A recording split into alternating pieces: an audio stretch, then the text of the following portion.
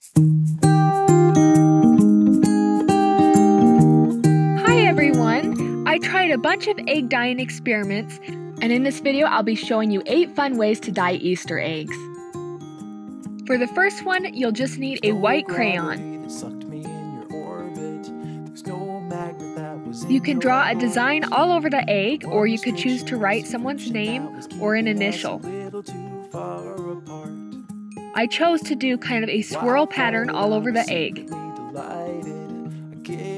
And I can faintly see this while I'm working, although it doesn't really show up on camera, it is there.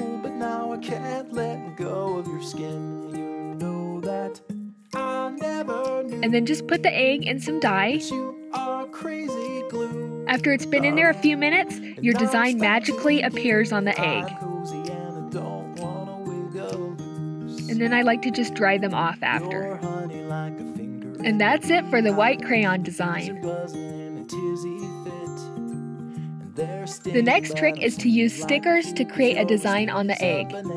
I found these stickers in the office supply section of Walmart, and it's best to use stickers that are pretty small because of the rounded surface of the egg. And I'm just placing these on the egg in a pattern.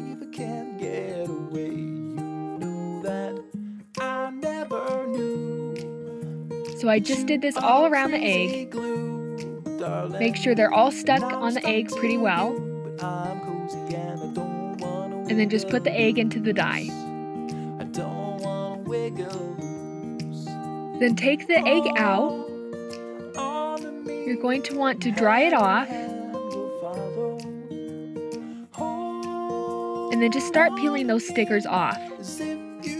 And you may need to wash the egg a little bit to get the sticky residue off, but you end up with a polka dotted egg. And that's it for trick number 2. For the third idea, you'll need some tin foil. Get a big enough piece that you can wrap all the way around the egg with some left over. Start crinkling it up and then place it around the egg, and you want it to have lots of crinkles in it. You don't want it to be a smooth surface. And then if you need more, you can always add another piece, but be sure that the egg is completely covered in tin foil.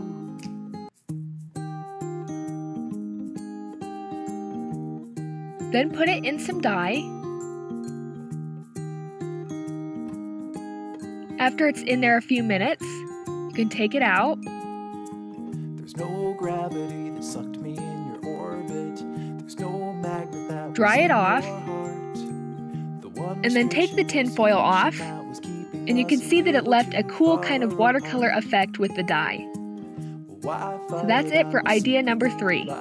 If you're looking for an easy and subtle effect, this next one would be a good one to try. First, I folded up a piece of paper towel, and then I put the egg in some blue dye, just until it started to look blue.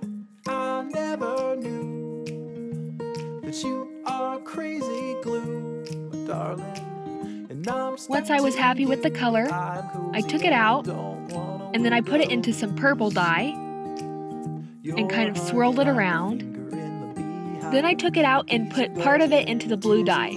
I took it out and used the paper towel to kind of dab at the surface of the egg, and it left this multicolored kind of speckled texture. And that's it for idea 4.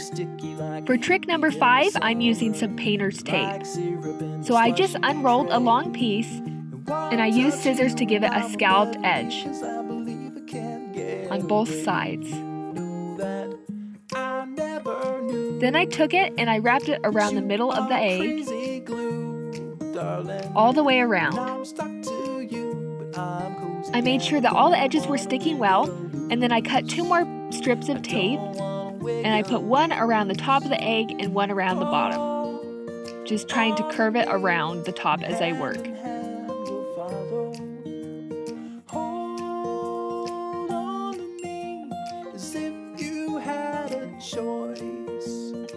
So it looked like this, and I repeated that on the bottom. So the egg ended up looking like this. You could just put the whole egg into some dye and use one color, but I decided to use multiple colors and create kind of an ombre effect. So I put half the egg in blue and purple, and then the other half of the egg in pink and some purple.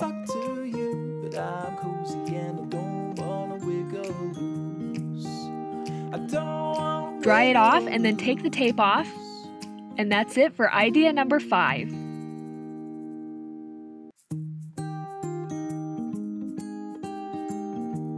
For idea 6, you'll need to take this tool that comes with the egg dye and bend it like this, so you'll be able to keep the egg pretty level.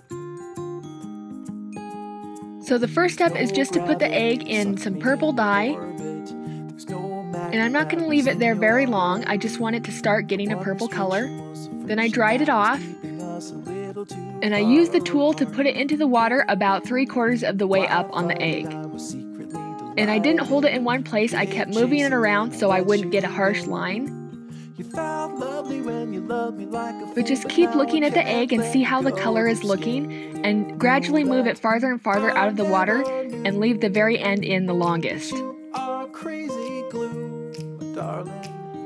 If all goes well, you should end up with an ombre egg. And just go ahead and dry that off, and it looked like this.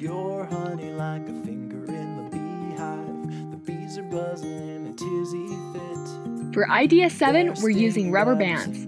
So just take a couple rubber bands, and you can use different widths of them to get different looks, and just wrap them around the egg as many times as you'd like.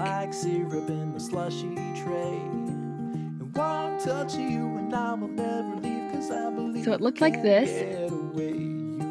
And then I just took the egg and put it into some pink dye, left it there for a little while, and then took the rubber bands off.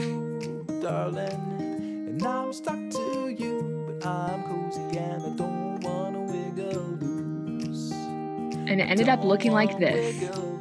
And remember, you can always use multiple colors of dye to get a different look if you'd like.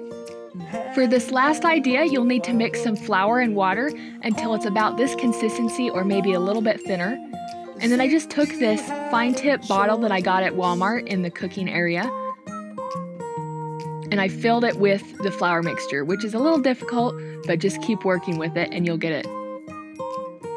This idea was inspired by some flour paste resist fabric dyeing that I've done before, and it turns out it works on eggs too. So you're just going to take the bottle of the flour paste and just draw some random design on the egg. I just kind of did these swirls. And you can't get super precise with this, so it's better to draw kind of an abstract pattern.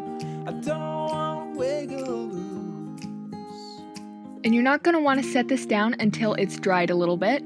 So just kind of shake the egg around and let it dry after you're done drawing the pattern. And then once it starts to dry a bit, you can go ahead and put it in the dye. I left it there for a little while, and then I took it out. The paper towel takes some of the flour off, but you'll need to wash it off before you're completely done. But as you can see, the flour paste resisted the dye, and it looked like this. And that's it! I hope you enjoyed this egg dyeing idea video. Thank you so much for watching. If you'd like to see more from my channel, you can click any of the items on screen, and I hope you have a great day.